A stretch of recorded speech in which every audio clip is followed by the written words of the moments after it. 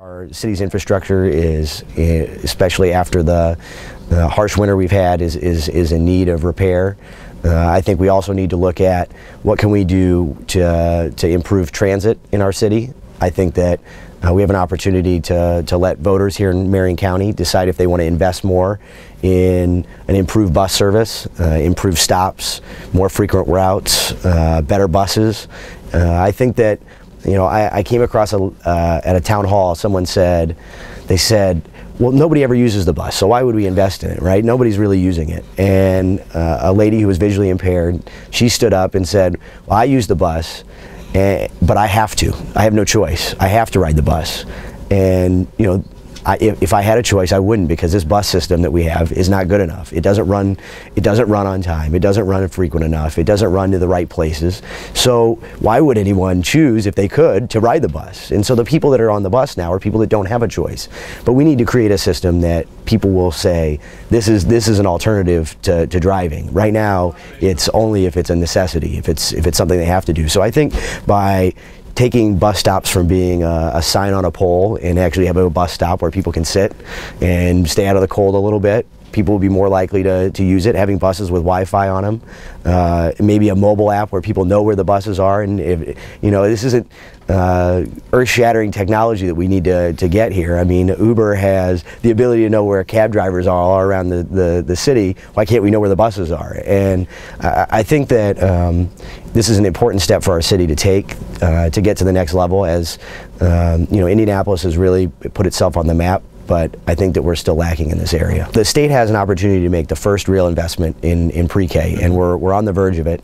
There's some folks that are a little hesitant in believing that this is more than just daycare. I think the important thing to talk about is that this will create a real distinction between daycare and pre-K, because programs that are subject to oversight and standards, that will be educational, geared toward education and engaging kids, versus what just daycare is. And those programs won't be approved and won't be funded for students to go to. So I think what it does is it gives parents a real choice. Do I want to send my kid to school, or do I want to send them to daycare? And if they want to send them to school, we want to help monetarily with that decision.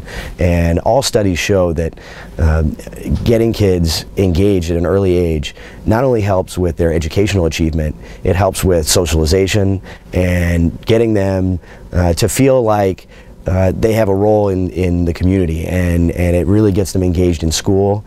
And you know, oftentimes a lot of kids that struggle have a lot of issues outside of the classroom, and getting them in a structured environment early as possible will help with their down the road development. Last year we passed at a committee, education committee, unanimously an effort to try and get our best and brightest students to not only go into the field of teaching, but to stay here in Indiana. And so we were going to offer them $9,000 in student loan forgiveness if they committed to the field of teaching in an area of science, technology, engineering, or math, special education, or they taught in a school that was struggling to find other teachers.